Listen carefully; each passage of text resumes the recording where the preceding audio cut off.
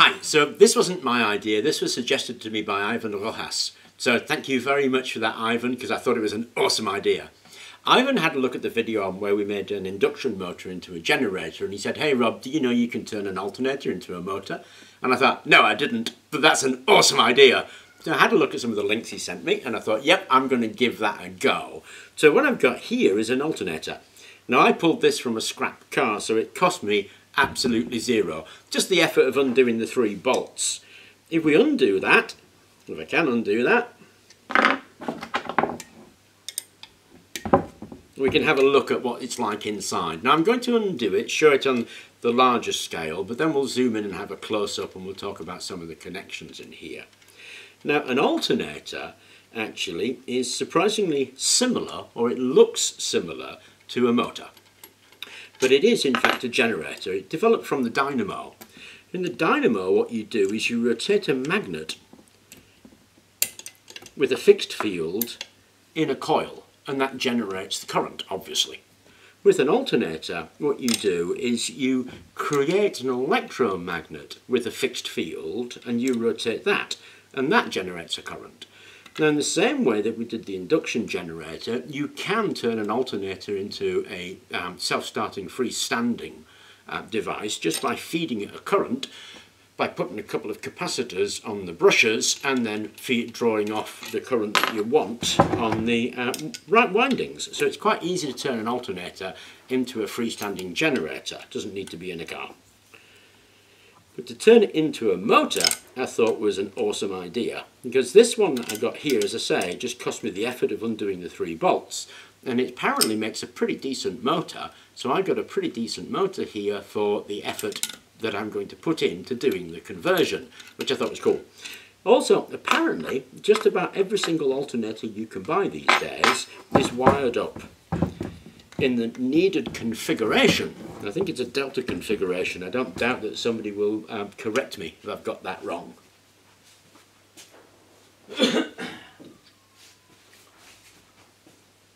They can be a little stiff. So we just persuade that off. So you can remove that one quite easily. That's the cover plate with its little retaining washer. Inside then we can see we've got the rotor here, and then at the back here we've got this chunky lump that's all closed off. Now alternators are provided with rectification and brushes, and they're hiding under here. Quite often in modern alternators you'll find there's a plastic cover. You can take that off and you can actually see those bits and pieces. With these slightly older designs, because this was a bit of an older model, then it's a little more difficult to get that out.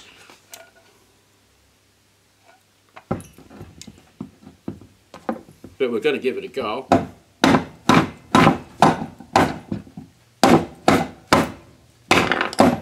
There we go, it's coming. There we go. Awesome. So this is the rotor, and you can see it's got this nice toothed thing here. And here are a couple of copper rings called the slip rings, because in order to emulate a magnet, what it does is passes the current in the same direction, positive in, negative out, so to speak, creating an electromagnet that is just as if it were a permanent magnet. Now that, it differs from a motor in that a motor uses commutation. So we're not using commutation here, we're using the slip rings to keep the current in the same direction. A commutator flips the current. So it's really quite fascinating how there are many different solutions to every single problem. Here we're creating a permanent magnet with a fixed magnetic field that we're rotating. In a motor we're creating a rotating magnetic field, which I just think is really, really awesome stuff. It kind of shows me that there's no end of solutions depending on the problem you've got. Now it's probably without a doubt if I went to the effort of buying a motor, it would be better than this. But this isn't my problem. I want a motor that costs me next to nothing, so I don't worry about mucking around with it, and because of that, this is a good solution for me. If you want to play around with these things and have motors that can run various bits, then it's a good solution for you. Anyway, having got that apart, what we really need to do is have a closer look at it. Okay, so there's the slip rings that we're talking about. As I say, the brushes touch those slip rings. Now that's kind of important because you feed those brushes with a DC positive, and a DC current, and obviously it doesn't change direction, so you just attach one brush to the positive, one to the negative. It will go in the direction around the coil, turning this into a massive electromagnet. I have been told around about 2 to 4 amps is going to be good, so we'll set the voltage to drive a couple of amps through that, and we should get a pretty powerful magnet out of that. So that is going to be the rotor, and it's effectively a magnetic rotor, so very similar to BDLC motors actually, but we do have these slip rings. If we look inside here, this is the body of the alternator. What we've got is the stator winding. There it is, all the way around there. And you'll see at the bottom here, we have 3 contact points. 1, 2, 3. Those contact points are soldered on, and they go to the stator winding, so we need to unsolder that and take that out. Here we can just see the rectifier bridge. There's the diodes right there. So you can just see the rectifier bridge that's built in there. And there's also usually some voltage control on that, so we'll see if we can discover that. But there are the brushes to the slip rings right there, and they push in and out rather cleanly. The whole thing actually looks like it's in nice condition. So the next tasks really are to desolder these, unscrew that, and see if we can get this electronic component out of there, because we just don't need it. Okay, so I've got the stator off, and you can see the 3 wires there. There and there. They're the coil windings that I'm going to want to connect to. And here's the bits of plastic that were in that. So they were all nestled in there and held in by 4 screws. I undid the 4 screws. All of that lifted out really easily. Now this bit here is clearly the brush, and there's the brush holders, and that's a guide for the brush. So those bits are really important. So I didn't want to damage those bits.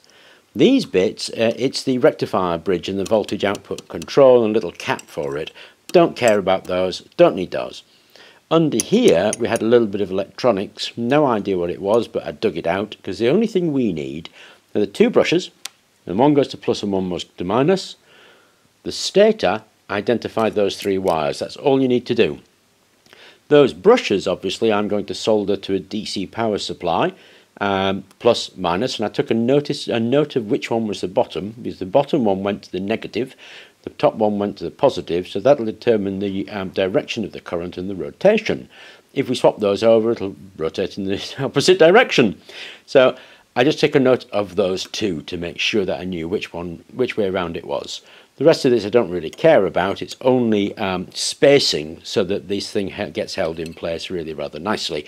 So I'm going to screw those back together once I've soldered this in, because in order to get the brushes out I had to desolder it from those pins there and there, and that made the brushes pop out along with the brush cover. Now in this little section every alternator is different. All you really want to do is protect anything that guides the brushes, identify and take out the brushes, and the stators are always going to be the same. Just identify the 3 wires that you need. Once you've done that, you've got the thing basically apart. The next thing to do is to put it back together in a way that we can use it as a motor. Okay, this is a bit of an incidental, but it's a cool little thing. In order to solder these brushes back on, obviously I have to put the springs on, and I have to put them through the brush holder, which is right here. But they only go one way around, and there's a little retaining pin here. This is a 1.5mm drill. It goes through a little hole, goes through that hole, and then the hole at the top, and that depresses the brushes. Once you feed the brush in, push it down and push your retaining pin down, and then you've got a nice length that you can actually solder and work with. Now you use that same hole, you're inserting the rotor. So you set it up exactly the same with the pin, put the rotor in, pull out the pin, and the brushes can go against the slip rings without breaking them. But it's a really cool little trick to be able to solder those back onto here without having to pull against those springs, which would be an absolute nightmare, to be honest. Okay, so I've soldered a blue wire onto the bottom, a red wire onto the top, well, blue and brown, and these 2 will feed through any available hole, which is going to be like there. So just feed it through that hole there, and then slot everything back together. Okay, so there we go, the brush modification's done, and these now will connect to my power supply, or a power supply, so that I can feed a current down the rotor and get that to be electromagnet. And I've just popped those bits back in, remembering the orientation, put in the screws, tightened them down, drilled a hole through the case and put on a zip tie, just as a bit of strain relief really, in case they get tugged, and that's that bit done. So that bit's actually ready to go. Nothing else to do with that now. I could put the other bits in if I wanted to, but I'm not going to. That looks really quite firm and quite nice. I've left the pin in. I'll take the pin out so the brush will spring back. But that's the brush modification done. And now we're on to the stator modification. Like I said, it's a three-phase. It's been wired, I think. I'm not 100% sure. I'd have to check, but I think it's a Y configuration. You can certainly see a coil there of 3 wires where it's been joined together. We've got these nice 3 wires sticking out. What we need to do is solder on some substantial wires to these to carry the current that this is going to need, and then same thing, poke it through a hole and reassemble everything, and that's what we're going to do now. So the only thing I've done with the stator is solder on these rather chunky wires onto the stator coils, 1, 2, 3. I've put the middle one as black so that I can recognise it. Well, that's one reason. The other reason is the wire that I used was this stuff. It's actually battery jumper cable, and I only had enough length to do that in red, so that, well, it makes sense to do the middle in black. Anyway, I've soldered those on, bit of heat shrink on there, and now it's time to feed it back into the bottom of the case. It goes in that way around, and we've removed a nice chunk of stuff here that we didn't need. So we've got 3 lovely little holes there that this will feed through. So that's the plan, is to pop that in there and feed those wires through. Now, alternators differ a little bit in their specific construction, but they're all made to the same general plan. All you need to do with this is exactly what I've done. Add a couple of wires to your brushes, add 3 wires to your stator coil. However you can work that out with the particular alternator you've got, that's what you need to do. So I'm quite lucky in that they fit rather nicely through those holes, and all I have to do is tug them down now and get that stator back into place.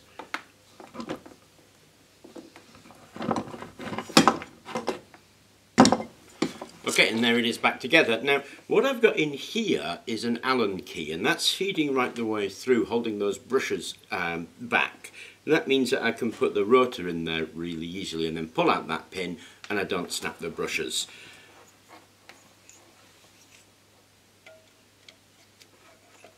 So we can drop the rotor straight in there.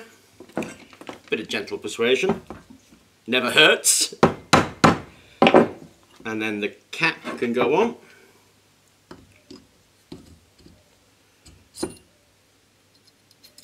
Just make sure I've got that actually. I forgot this. There we go. And now we can screw that back together and we have finished. So that is the motor conversion. Let's get that thing running. Okay, so I've got it all finished, wired it all up, finally managed to find out it was in fact a delta configuration. Apparently any sort of alternator sort of post 1990 is delta configured. Some of the older ones you'll find in Y configuration, and some you'll find where you've got individual wires and you have to wire it up into delta. But piece of cake. I mean, really, you saw how simple it was. Okay, so here it is all rigged up, and all I've really done is taken those 3 legs that we soldered on and I've attached them to an electronic speed controller. Now, the electronic speed controller I've got is this ridiculous little thing here. It's really meant for a helicopter, a radio helicopter, something like that. The advice is for something like this, if you're going to use it as a serious motor, you need a speed controller rated about 1.5 kilowatts or something like that.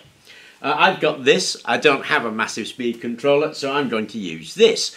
So don't expect this to take off crazily. It's going to turn relatively slowly because that's quite a powerful motor and we're not putting much energy in there. So it's not going to have an awful lot of dramatic appeal, but it does work, which is kind of cool.